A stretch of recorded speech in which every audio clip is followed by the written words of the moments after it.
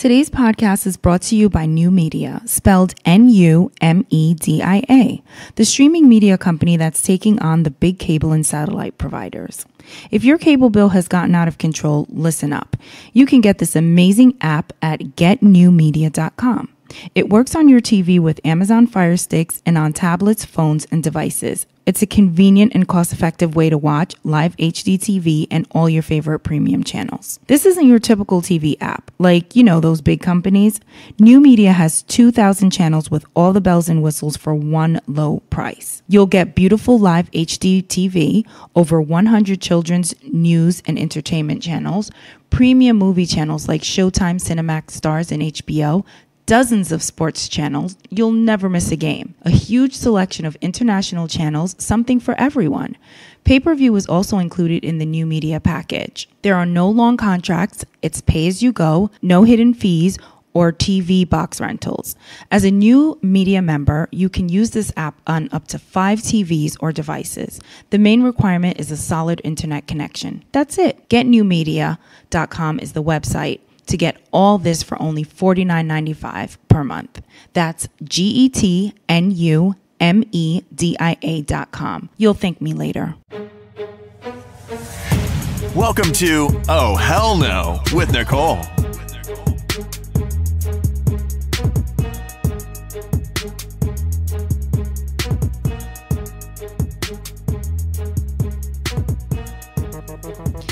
Hey everyone, welcome to another episode of the Oh Hell No podcast. Today we have Piyush Patel, Yep. Right? Piyush. Yep. Thank you. Thank you for being here with me, Piyush. Everyone, he is a teacher turned entrepreneur turned author. So we're going to get into his story. So the first thing I'd like to ask is, where did you grow up? I was born in London, England, but I grew up in a little town in Oklahoma called El Reno. Oh, okay. Wow. All right. So tell me 3 things that you are passionate about. I am passionate about education. I am passionate about kids, and I am passionate about helping others. Have you always been passionate about education and kids? Yeah, I think that's growing up in an environment where your parents are always pushing you because you're not good enough. Mm-hmm. And so I kind of developed well, screw you guys. I'm just going to go be a teacher and help other kids not have to do that. So, yeah, always tried to buck the system. Always fantasized about how I would teach the class way better than the teacher could. Really? So you consider yourself to just have been like an average student? Oh, totally. Oh, wow. Totally average student. Okay. So what led you down the path to becoming a 6th grade science teacher at that? Because science is not easy. Well, actually, I started my education, my family's from India, so that means I get a choice between lawyer, doctor, or engineer. And so I chose engineer, and I was in the engineering program, the electrical engineering program at my college for 3.5 years. And I'll be honest with you, I hated every bit of it.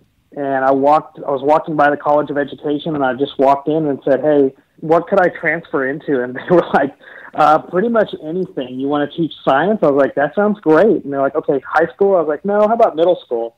And they're like, yeah, perfect. Here you go. And so I graduated with my undergrad in elementary ed with the emphasis with middle school math and science.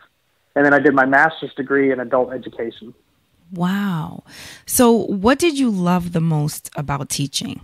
It was just really about creating new trajectories for people, right? I mean, the company that I built was all around education. And when I taught 6th grade science for a while, and then I moved to the college level and I taught college students. Being a professor was really fulfilling. In all of these instances, it was a chance to take a student who was on one path and really grab them and take them off in a different direction. I'm really proud to say that I've created some really successful people. And I know because they've told me I've single-handedly had a chance to do that. And there's not many professions left in the world that can have that much impact in people's lives. Yeah, absolutely. So what did your parents say when you said, you know what, I'm going to be a teacher now? So my parents said to me, if you are smart enough to be a teacher, you're smart enough to pay for school. Mm. And I said, yep, that's no problem. and I was broke by the end of the semester. I had to join the Army to pay my way through both my degrees, and that conversation was the last day I ever took a penny from my parents. Wow. Good for you. So what was the most challenging part of teaching? The challenging part, especially teaching the little kids, was the parents. So I remember the day I came home and told my wife that I can't do this anymore. I've got to teach older kids. I did a unit on astronomy, and I always start my classes off with, okay, what's astronomy? And, of course, the little hands go up, and I'm like, yep. And they're like, Mr. Patel, astronomy is like Cancer, Libra, Gemini. And I'm like, no, that is astrology, not astronomy. And I honestly spent like 30 seconds on the topic just to clarify so we can get on with it. And the next day, I got a letter from a parent who said, how dare you teach my child about the occult? Oh, geez. And I was like, really? And that went to my boss, who went to the principal, who went to the superintendent, and I had to go to a hearing. I mean, it was like, it turned out to be this huge deal. And I was like, well, folks, what are you trying to protect your kids from? And I came home and told my wife, I was like, I can't change the world with these little kids because their parents won't let me. So I'm going to go teach at the college level where I can have more influence on them. Right. Oh, my goodness. That's insane. I really can't. So that is that the thing that led you to believe that you had a bigger purpose? Or so like after you were teaching and stuff and you went into being a professor, what was it that made you know that there's something more for me to do before you got into like your business? Well, this was in early 2099, that window of time. Years before Google, 7 years before YouTube. And so people really didn't use the internet like they do today. They just, it's just information sharing and chatting and talking and finding stuff. So as a professor, my challenge was my promise to my students was, we're going to help you get a job in the visual effects industry. The problem was it was a 2.5 year program. By the time you graduated, the software had changed so much from when you started that you really hadn't mastered it. And so the school wanted to constantly focus on what was new. And so you knew the latest software, you just didn't know it well. And so I went in kind of this entrepreneurial mindset. I went in and I made a big presentation to the regents, the school regents, and I said, here's what I'd like to do. I would like to cram the 2.5 year degree into one semester. And they're like, what? How are you going to do that? I said, well, if we meet every single day, 6 days a week, from 8 a.m. to 6 p.m., and only take a half-hour lunch, and we don't take any holidays, my students can graduate with enough hours. We'll actually go over like 200 hours. And they were like, you are out of your mind. They were like, we can't pay you to teach 42 credit hours. I said, well, you pay me for 12. What would you pay me to? And they're like, 18. And I thought, well, 18 is more than 12. I'll take it. Wow. And so I started teaching 42 credit hours, and it was a slog. I mean, it was hard on me. It was hard on my staff. It was hard on the students. But these students were turning around. They'd spend $4,000 or $5,000 for this degree because it was all crammed in, and they would turn around and get $60,000, $70,000 a year jobs all over the world. It was just amazing. Wow. But it really took its toll on me. My wife was pregnant at the time. I lived literally across the street from the college. And so across the street from my office, which was great until you think about, it's 9:30 at night and kids would come over and ring the doorbell and the computer's not working, or Sunday afternoon, my computer's not working. And I would go and help just because I'm across the street and I can help. And I was the closest staff member or faculty member. But when my wife was pregnant, she was like, hey, this has got to stop. And at the same time, I was writing textbooks. I wrote 6 textbooks, and I completely got screwed on my royalty. And so it was just like this convergence of, I'm not making enough money for the hours I'm putting in. These kids are bugging me all through the night and weekend. My book deal that I thought was great is terrible. And to fix all that, I started to record the week's lessons on video, and I would share them with my students, and they quit coming to my house. And one day, one of the students said, you should put this on the internet. And I was like, oh man, who's going to want this stuff? And that night we had over a dozen orders from Asia Pacific without ads, without social media, nothing. Like old school word of mouth through the internet. By the end of the week, we were cash flow positive, and it was just this crazy thing that took off. Wow. That is so amazing. A long answer to your simple question. That is amazing. So that was the birth of your digital animation company, right? Or is that a different digital tutors? Yep. Wow. So my next question was going to be, how long did it take you from the start to make, money? But it seems like it was almost instantly. It was. Mind you, it was hard work and sweat equity, which was really that got us going. So I would literally be in the classroom teaching from 8 a.m. I would take my lunch with me. Oftentimes the kids want to eat with me. And so I would get home around 7:30. I make the dinners in my house, so I'd come home, cook dinner. My wife and I would eat dinner. We'd take care of our baby. And then I would spend the night packaging DVDs and shipping them. I'd get those packages ready, and then I would drive to the FedEx drop-off, which was about 12 minutes away, roughly 1:30 or 2 o'clock in the morning. Do all that, go to bed, and then get up at 6 a.m. and do it again. And I did that for almost 6 months to get the business off the ground. Wow. So I get the bootstrap, grinding it out, because we grew the business. You'll probably want to ask about this and get into this later, but I grew it to $10 million in revenue, and we did that with no investors and no debt. Like, we literally bootstrapped it to 10 at a really high profit margin. So how long did it take to grow it to 10 million? It was 14 years. 14. And really the last bit of it happened towards the end. So we got it to about $1 million over 5 or 6 years. It's really healthy, very profitable. And then we're like, let's put some gas on this. Like, let's quit shipping DVDs. We're going to go completely online. This was 3 years before Netflix went online. So our customers were like, what are you doing? I want the discs. And we're like, you don't want the discs. You want instant access. They're like, no, we want the discs.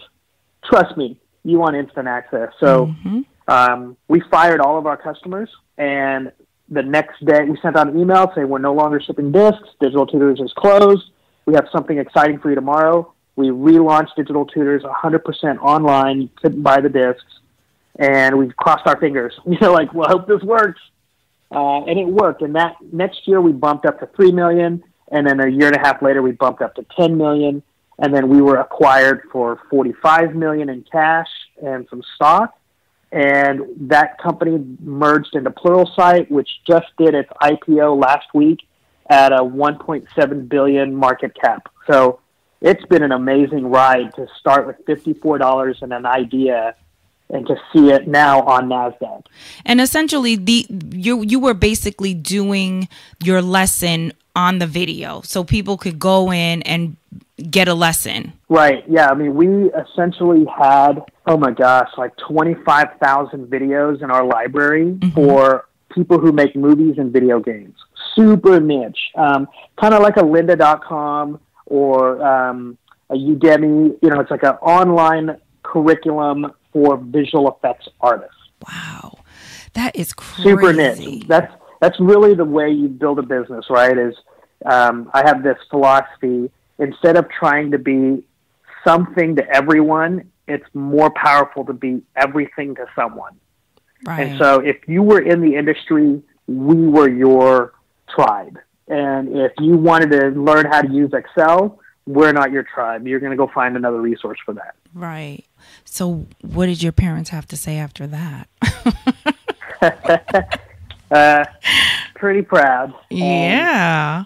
And it's pretty interesting because, they're looking, you can just see it on their face, but it's like, man, you really did go do it by yourself. Like, you didn't take any help. You didn't ask us for help. And look, not to say it never crossed my wife and I's minds. I mean, there were many days when we knew we were not going to make payroll by Friday. And we had many conversations of, do we ask our parents for $800? I mean, we're $800 short on, 30 people working for us. We're just a little bit short. What do we do? And the conversation always came back to, we're not taking a check this month. And the trust of my employees did the work and they trust that I'll pay them. If I break that trust, they'll never trust me again. Yeah. And so me skipping a paycheck was way more important than breaking their trust. And my conversation with Lisa, my wife, was, look, as long as we take care of our team, one day we'll get taken care of. And that's what happened. That's a great segue into my next question, because I wanted you to tell us about some of the struggles that you faced with, your business. And one of them you said was basically early on, sometimes you guys weren't sure that you were going to make payroll. And what you did was you didn't take a paycheck. So in order to pay your employees, that's phenomenal, because I have worked at places where I got a paycheck and we would go to the bank and they'd be like, oh, there's no money there. So I know what that feels like. Right. And that's terrible. And you do feel like you can't trust this employer, and it's a terrible feeling. So that's really amazing that you guys did that. But what other struggles can you remember that you had just trying to grow the business? Yeah, well, I talk about this in my book. Like one of the most glaring one was, here we're making, $1 million a year, which, trust me, as a sixth grade science teacher, I never in my wildest dreams thought I would see an M behind any figure, right? Outside of a statistic. So to say, okay, wow, we're generating $1 million in revenue. This is amazing. And at the same time, I hated going to the office. Like, I did not want to go to the office. I didn't want to be involved. I was just, and it wasn't that I was bored. I was starting to lose track of who I was and what our mission was. And at the end of the day, I realized it was because we never defined our core values. And so this machine got bigger than I could manage it. I mean, the pressure of, I had, at that time, 25 employees, just the pressure of 25 mortgages and families. And some of those people were the only, the sole breadwinner of that family. That was a lot of pressure to come home to every night. Mm-hmm. And so I really focused on who we are and what's our core values. And that's really how I fell back in love with the business. Nice. So that would be my biggest struggle. I mean, outside of the everyday stuff of running a business, right? Cash flow and people issues and customer issues, and just the struggle of running a business. But the biggest one was just my personal journey to figure out who I was, so I could make sure that the company never deviated from what was important to me. Yeah, that's a good one. So what made you decide to sell your company? Two things happened. One, I got sick and I didn't know what was going on. I was having, my heart was having issues, and I just was not feeling good. And then at the same time, I get this call from the CEO of Pluralsight, and he said, look, we're going to buy your company. And I was like, okay, it's not for sale. I mean, we never discussed selling our company. It was making money. We were all having a great time. And he's like, well, look, think about it. I'm going to be really honest with you. If we don't buy you, we're going to buy somebody like you. And, we want to make sure it's you. We like you guys. We love what you're doing. And I came home that night, and I had a real heart-to-heart with my wife, and my son was sitting at the table too. And I was like, hey, guys, what are we going to do? And I just had this flash of thinking, all right, am I going to, sling video for another 10 years and hope to God I can make this thing work every year? But what if something happens to me, right? My wife doesn't know how to run this. My kid was 13 at the time. And so I really had to think about what's best for them. And so we said, yeah, we'll sell the business. And we closed in 6 weeks. It was just amazing. It happened super fast. Wow. So when you sell a business like that, do you maintain any control? Are you still a part of it? What happens? Well, I agreed to stay on for 3 years. Mm-hmm. And unfortunately, I lasted 6 months. One of my core values is do the right thing, even if it hurts. Mm-hmm. And what I found was the organization couldn't keep growing because they had two bosses all of a sudden. The boss that hired him, and that's in the office, and then the boss that pays their paycheck and is asking them to do things. And so for them to be integrated and merged into a bigger culture, they would look to me and go, now what do we do, Piyush? And I was like, I don't know, keep doing what we do. And they're like, okay. So they wouldn't do the things that needed to happen to really merge the cultures. and the processes together. And I realized I was the bottleneck. And so, I had a great salary and benefits and everything set up, but it wasn't living my core value for my employees. And so I bowed out and gave that control back to the organization so they could really merge and, be stronger together than trying to be, a business that they acquired, but is not fully incorporated into their organization, which is not fair to anybody involved. Right. So when you say you sold a business for $45 million, do you get that money, or is that just how much the business was worth and you get a certain amount of money? No, ma'am. That's a pretty exciting day when your bank account has that in there. Holy cow. That's amazing. Yeah. You are my hero. Which, listen, it opens up a lot of other issues, right? No, I'm sure. With that song, No New Friends, right? Like, no, more money, more problems. More money, more problems. Yeah. And that's the truth. I mean, Diddy had it right. I mean, the reality is I don't need any new friends. Right. I'm raising a young man who is going to need to go make his life on his own. And my wife and I were really conscious that we can't really change our lifestyle until my son's out of the house, because we don't want to model a lifestyle that he couldn't go live on his own, right? He's got to go create a family, get a job, be a member of society, and not be a trust fund baby. Yeah. And if we start blowing it out and having a great time and doing whatever we want to do, we're not good model parents for him. And so I'll be honest with you, it didn't really feel like much changed. That's good, though. I still go to work every day and just, do my same thing. And we're still humble. We turn off the lights when we're not in the room, and my wife still clips coupons. I mean, I love that. We grew up blue-collar working parents, and we can't turn that off. And we don't want to turn it off, right? Then that's not who we are. Right. Absolutely. I love that. That's how I'm going to be when I get rich. Okay. Let me just tell you. Absolutely. I'm going to hold you to it. That's right. Not if, when. Right. When. I have to be positive. That's right. So when did you become interested in writing again? Because I know you said your first book deal got all messed up. So when did you get that bug again? I was giving a keynote and somebody asked me, why haven't you written a book? Because this is the craziest roller coaster I've ever heard. And I was like, I should write a book. And I just didn't want to write about the journey of an entrepreneur. I really wanted to write about how did we grow a technology business in the middle of the United States with 42 employees, 500 contractors, and we only turned over 12 people in 14 years. Which in the tech world is unheard of. Yep, I work in tech.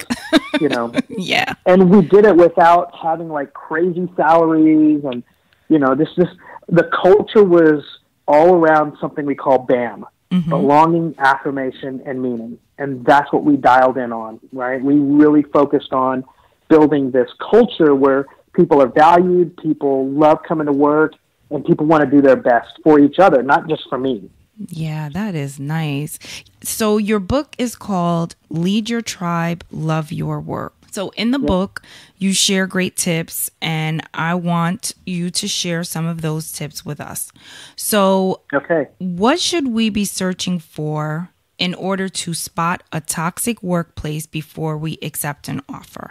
All right, outside of all the normal stuff, every one of your listeners, if they are a team leader, supervisor, manager, or founder, I think you guys, as soon as you walk into your office today, or if you're listening at the office, get up while you're listening, go to the bathroom, and I want you to look at the toilet paper roll.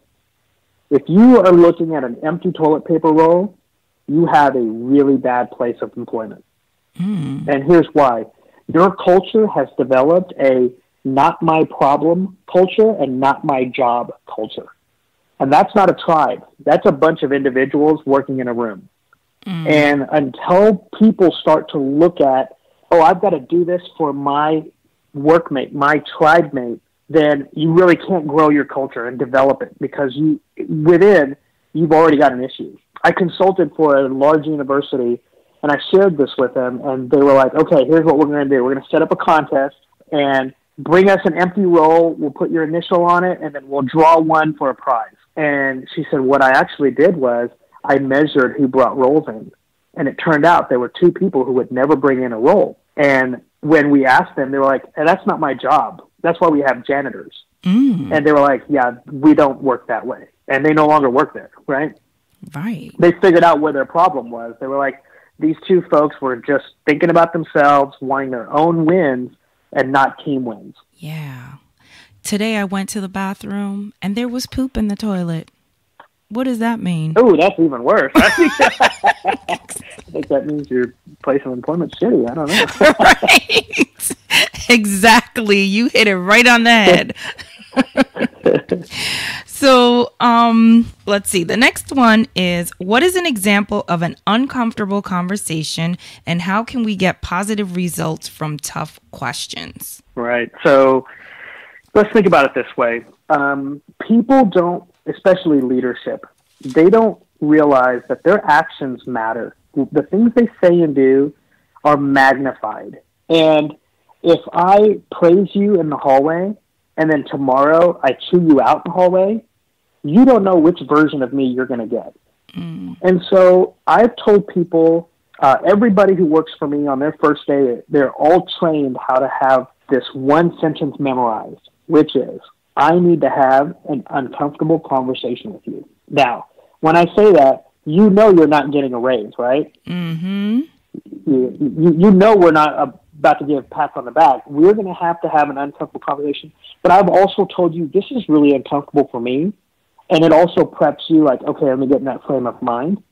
And so we try hard not to have these kind of conversations in my office, for sure. I don't want you coming in my office scared all the time. I'm not going to have it in the hallway. I'm not going to have it at your desk. We actually have a little room called the principal's office, and I would just come up to you and say, hey, I need to have an uncomfortable conversation with you in the principal's office. And then we can go in there and have an uncomfortable conversation. I love that. That's so cute. And then you kind of just know, like, okay, we're going to talk about something that went wrong, and, it's not going to be this, situation where I'm being screamed at or talked down to, or, you know what I mean? Because I always feel like at work, you can have conversations about a mistake or about an issue without the other person leaving feeling like a complete idiot, That's right. So we developed and use a model called the GROW model, GROW. And so what that would look like is I'd say, all right, look, we need to have an uncomfortable conversation. And you're going to say, okay, well, tell me about it. And I'll say, well, look, you said you would have this story written by Monday afternoon. It's now Thursday afternoon, and you still haven't gotten to the story. So that's my goal. Our goal was you were going to have this story written by Monday. The reality is it's Thursday, and it's still not done. The O and the W stand for options, and the W is all the W words, right? What, will, and when. Mm-hmm. And so now it's your turn. You're going to say, okay, here's some options. And you may give me some excuses, like so-and-so didn't do their work. I'm going to say, that's fine. Let's not talk about why it's not. Just give me the options of how we can get this goal met. Yes. And you may give me a dozen options, and then I'm going to ask you, point blank, what will you do and when will you have it done? Love it. You are now the sole driver. It would have been much more satisfying for me to walk in and say, hey, come here, let me talk to you. Why are you so lazy? Why can't you get your work done? You're just a terrible journalist. You said you'd get that done on Monday. You just suck. Oh, man, that felt so good. But it never got the problem fixed. Nope. And I love that. All I did was I focused on your character. I never focused on the problem. Yep. So as long as I tell you what my situation is and let you tell me how we're going to fix it and hold you accountable to fix it, guess what? You're going to fix it. And that's how you go from $54 to $10 million, right? You trust people and give them the tools. Yes, you don't need to micromanage. And I love that you said, let's not worry about who did what and when.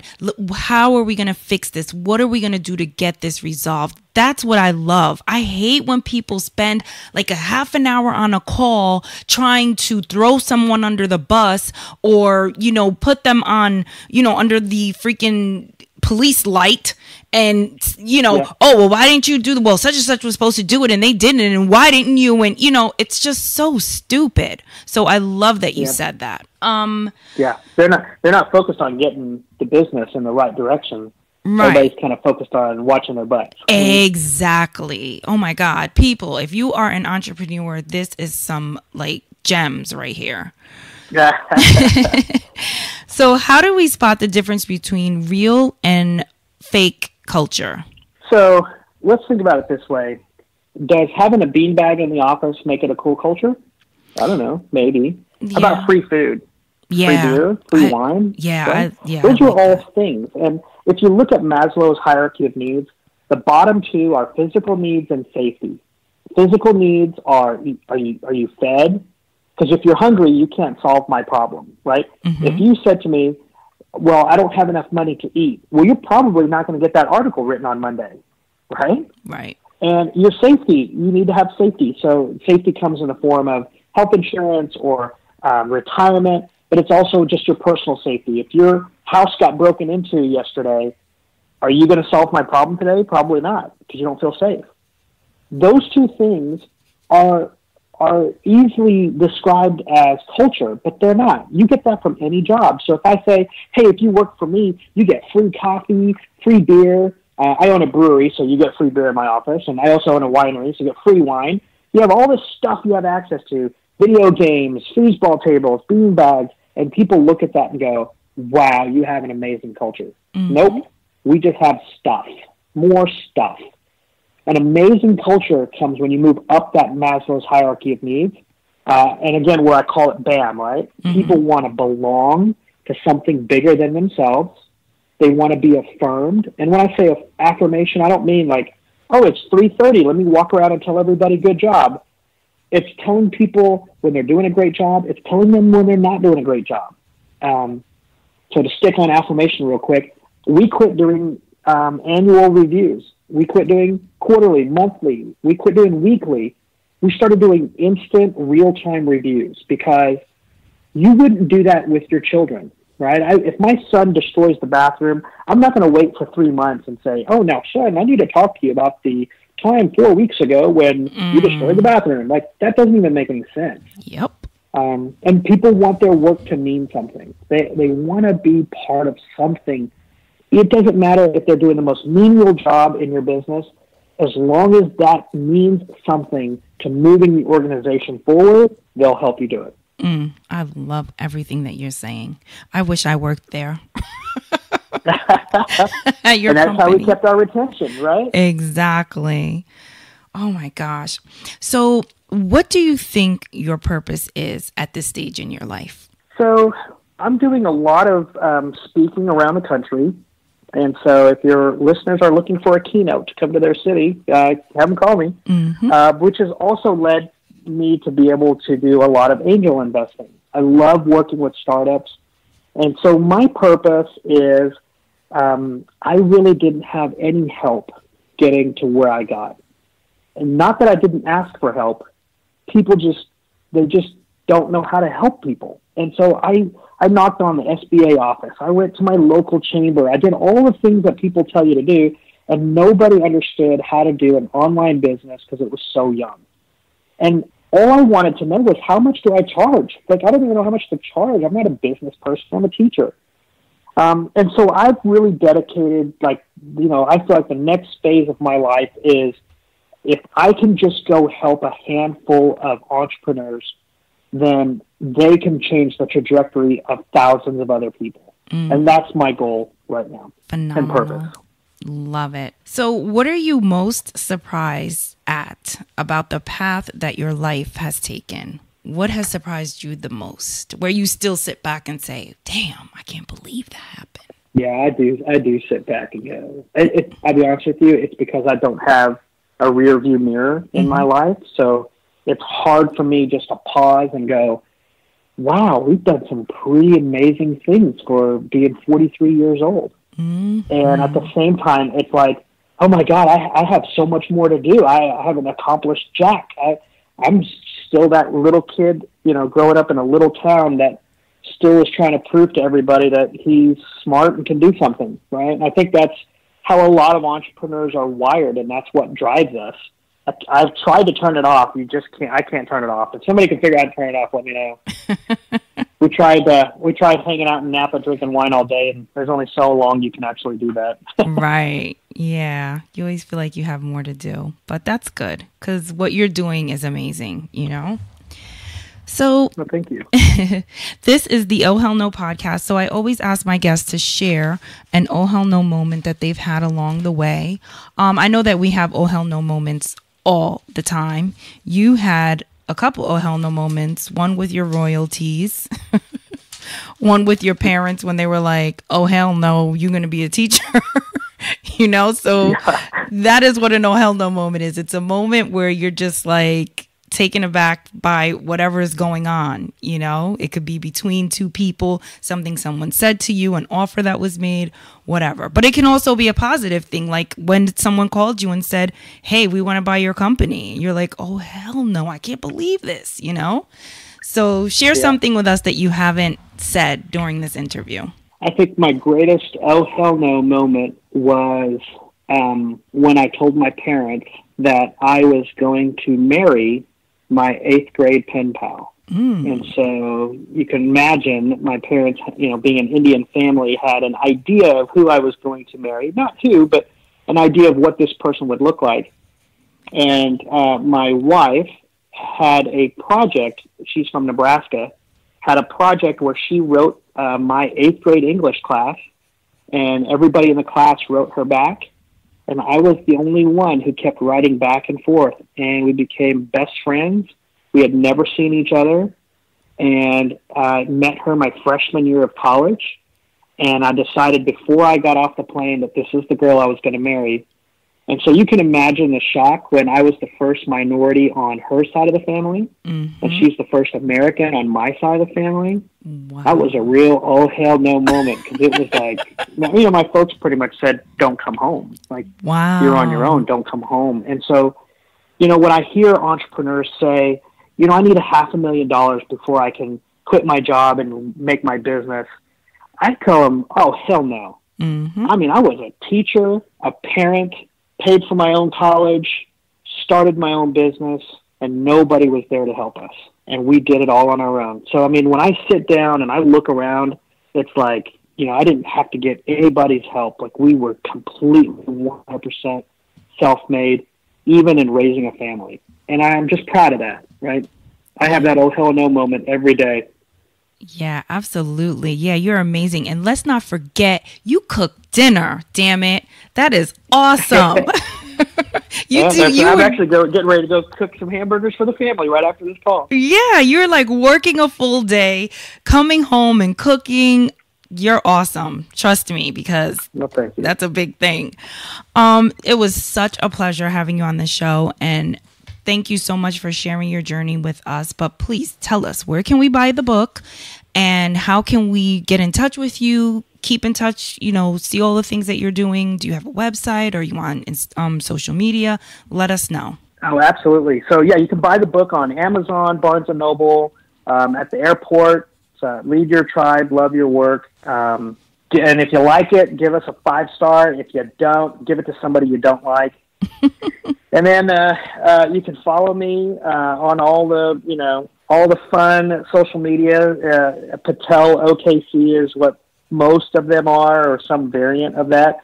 But if you go to leadlovetribe.com, you can connect with me there on all the different social media programs that are out there. Yes, that is great.